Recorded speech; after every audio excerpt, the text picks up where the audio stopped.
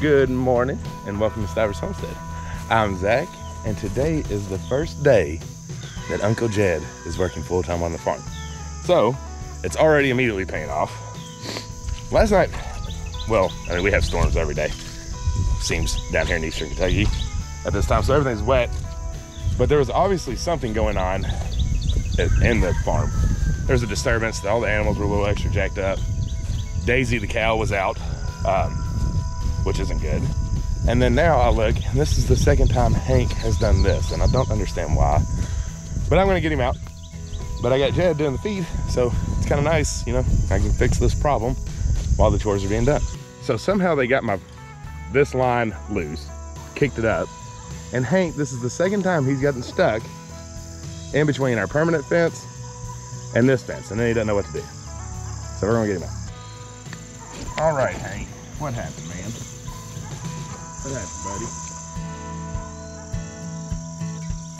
Come on.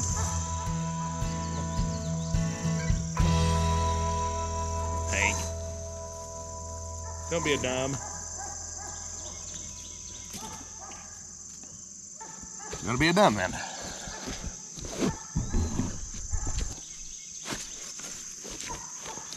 Come on. Come on, Hank. Come on, buddy. Ah, ah.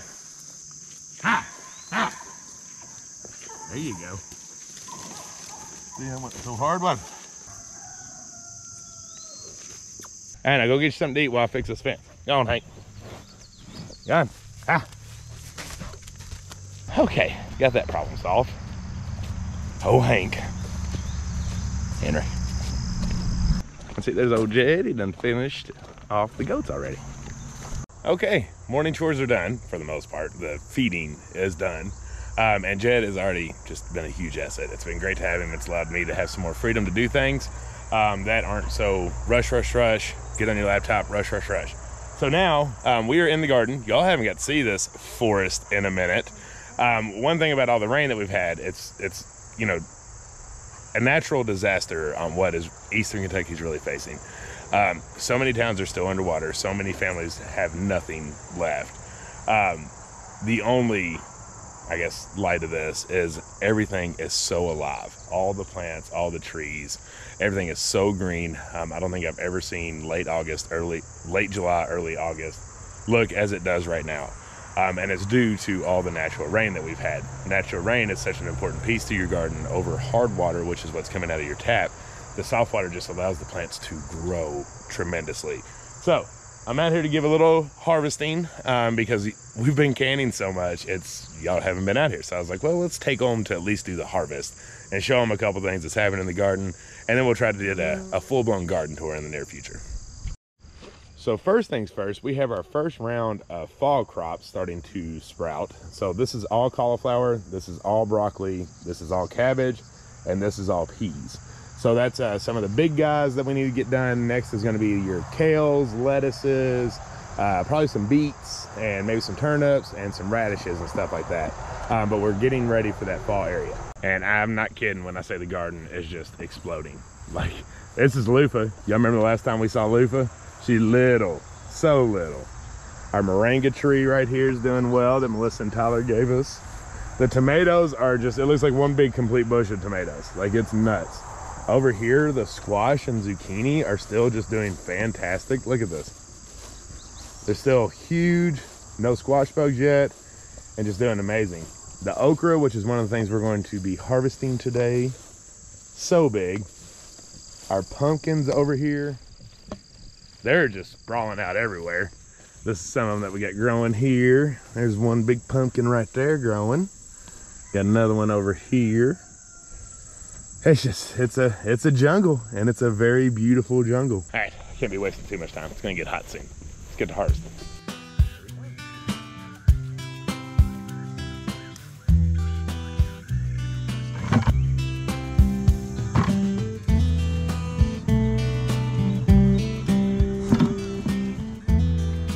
There's the cucumbers. The harvest is starting to get lower and lower.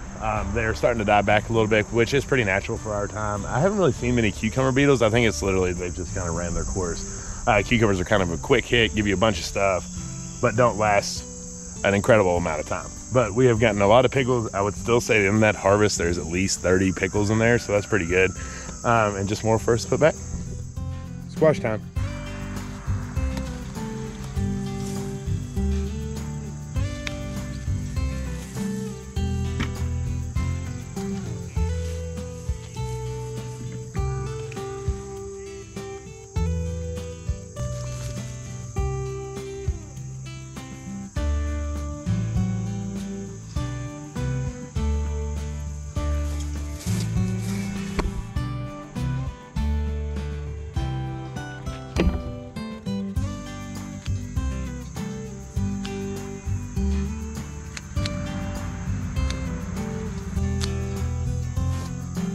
Got a few more cucumbers on a different spot, quite a few okra, one ginormous zucchini, and finally some flipping peppers. Anybody else had a weird pepper year? Like, our plants are looking amazing, but usually by this time we have just ran through so many peppers. Like, we have peppers running out of our ears.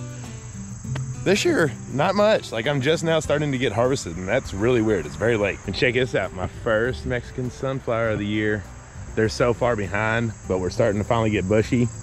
And they are going to be beautiful. I love Mexican sunflowers. So they bud out everywhere. And it's this beautiful orange flower, which that one's seen better days. But every time I'm out here, you know, I got to do a little clipping on some flowers, give mama a pretty bouquet. And here's my zinnias starting to really look pretty. I love this one. I forget exactly what it's called, but it's like a tie-dye paint thing. Looks like paint splatter. But we get quite a few going on here and several more to come. Double Siamese. I know, it's wild. Siamese. Oh my God. See, if I was editing, I would count this as like an all mute and play music over it, but you're putting a lot of good words on there that I can see Jen catching. Yeah. He wasn't ready. Well, he's starting to look at his things, you know. It means he's not ready. Okay. If it goes back and forth, it's ready. If it wiggles around. No, if it wiggles around like that, it ain't ready. You're not gonna cut them and make them same size? Nope. I thought you were supposed to make them all the same. Nah. I think the leaves off too. It's prettier. Everything washed up. Like washed up. All right, so it is much later in the day. Looks weird. Last clip, it was set in activity. It's at like super high view.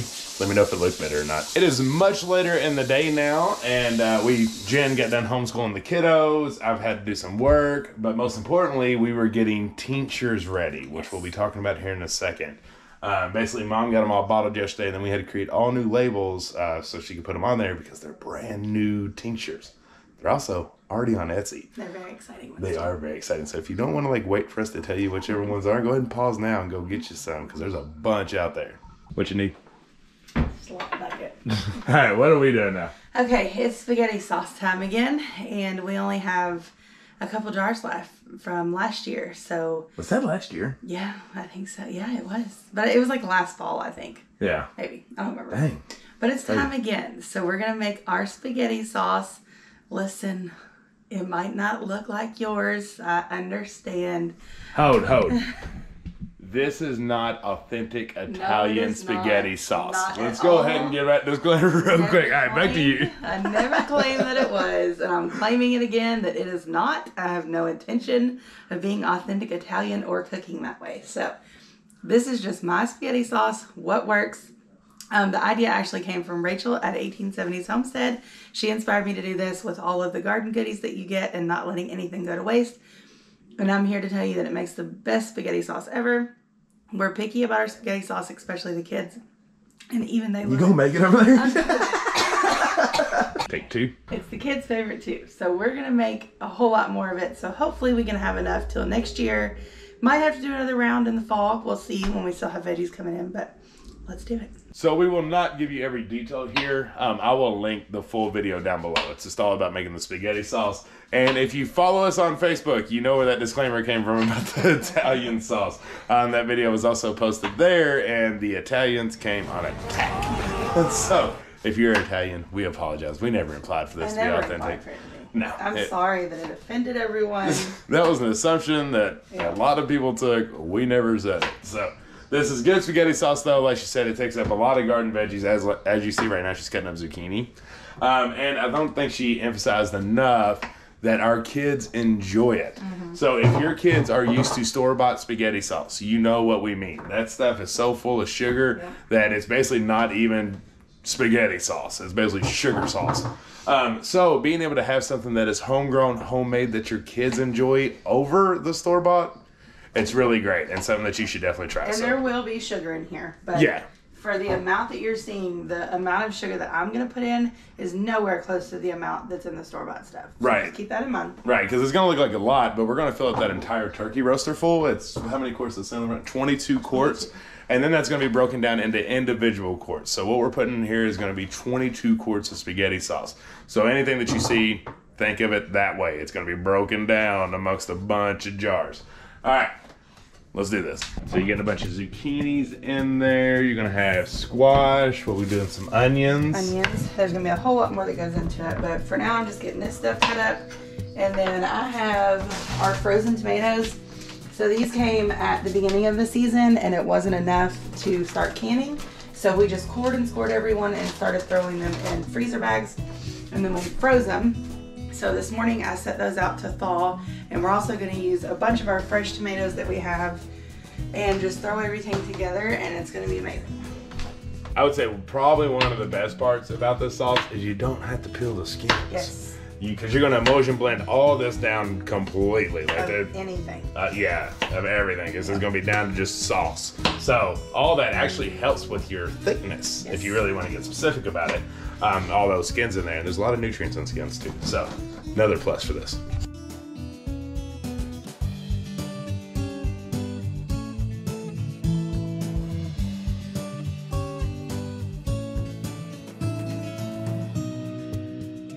Okay.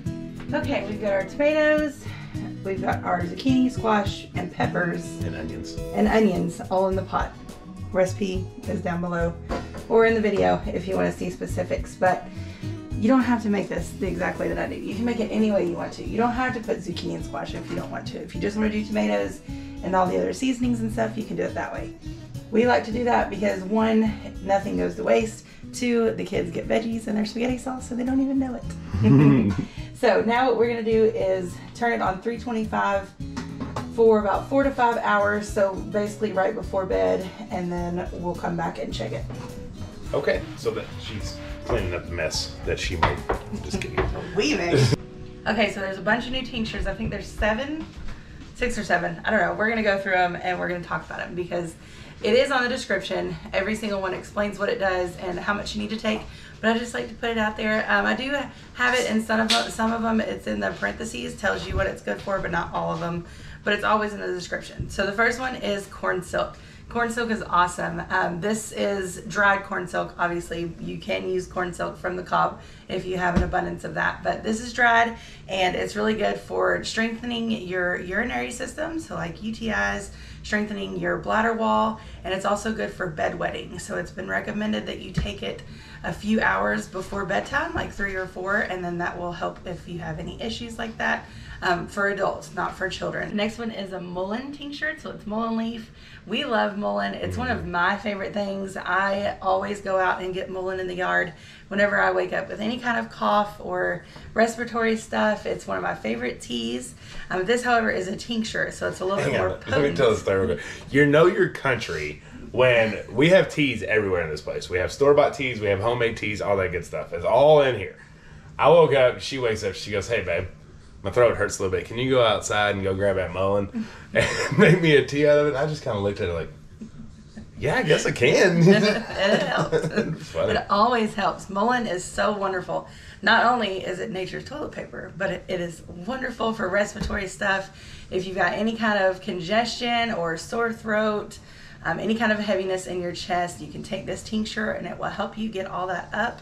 It'll help suppress it, and it'll also help take away that pain. And so I will say, so a lot of tinctures have that respiratory stuff tagged to it, right? And most of those I would say are preventative. This one is more active. Of a treatment, yes. Right, treatment while you have it, it helps in general. So I want to make that clarification for you. The next one is hawthorn leaf and flower. It's another awesome tincture, new one that we're doing. It's really good for improving your blood circulation, for high blood pressure, high cholesterol. So all those things that we all hate that happen to us, yeah. it's really good for that. So it's not so much a treatment, but if you take it every day, it can definitely help you. Don't go replacing your medicines. Always talk to your doctor first. That's my disclaimer on all these tinctures, on everything that we make, but it has been known to definitely help with that. So it can be a very good thing. The next one is peppermint tincture. Peppermint is awesome as teas or as all the things, but having it in a tincture form is really good. So a lot of people will take it after they eat their meals, and it'll help aid with digestion. Now, this is a tincture, so don't go putting peppermint in your tea and this tincture in your tea, because it does have ficus, and you might start your morning off differently than you want it to. It's a very diluted vodka. Yes. It's a tincture. But it can definitely help with digestion. It's very, very good for your stomach. Yeah, and so I would say the best thing is like when you got the bloat or you got different stuff like that, this would be the time to take that, or you feel overly full, it'll help. It just helps move things through. Yep. The next one is marshmallow root tincture. Everybody loves marshmallow. Everybody's starting to find it in their yards and on their properties, and a lot of people are starting to grow it.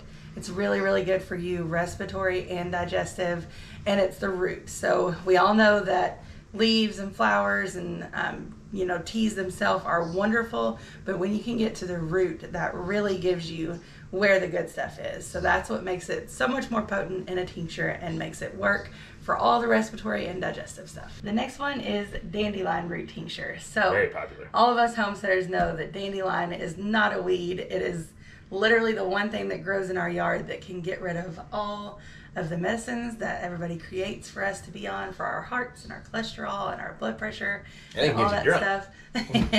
But if we would just choose to use the dandelion, we as Americans would be so much healthy and so much better off. So with that being said, dandelion root is amazing. And now the leaves themselves and the flowers are awesome, but again, when you can get to the root, that's where all of the major enzymes and all that good stuff is. So making it into a tincture just makes it like literally a power super house food. Super tincture. Yes.